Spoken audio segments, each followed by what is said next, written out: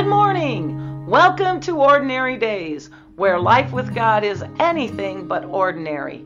I'm Denise-Larson-Cooper. My husband collects cups.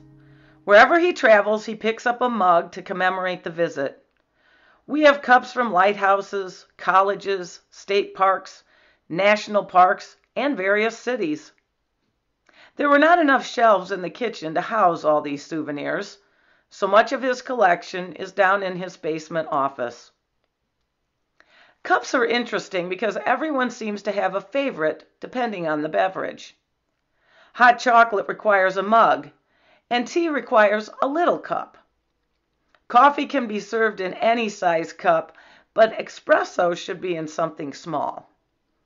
My husband's cups are most useful this time of year when we fill them with water and dye for coloring Easter eggs.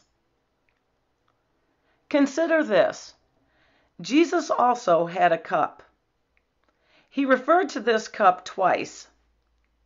In Matthew 20:22, he quizzes his disciples, "Can you drink the cup I am going to drink?"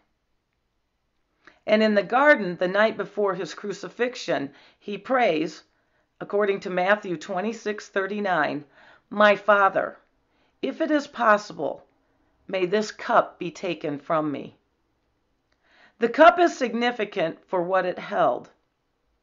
The prophets reveal the content of Christ's cup. The beverage, according to Jeremiah, was judgment. According to Lamentation, it was the Lord's anger.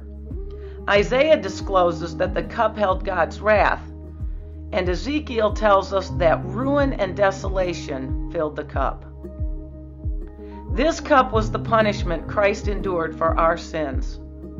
Christ emptied the cups of wrath, anger, ruin, desolation, and judgment, and then refilled the cup with God's grace, love, and forgiveness before giving it to us and saying, "Drink from it, all of you."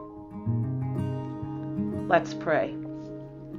Father, thank you that Jesus Christ willingly drank the cup of punishment so we could drink the cup of grace. Amen. Thanks for listening. Have a great day.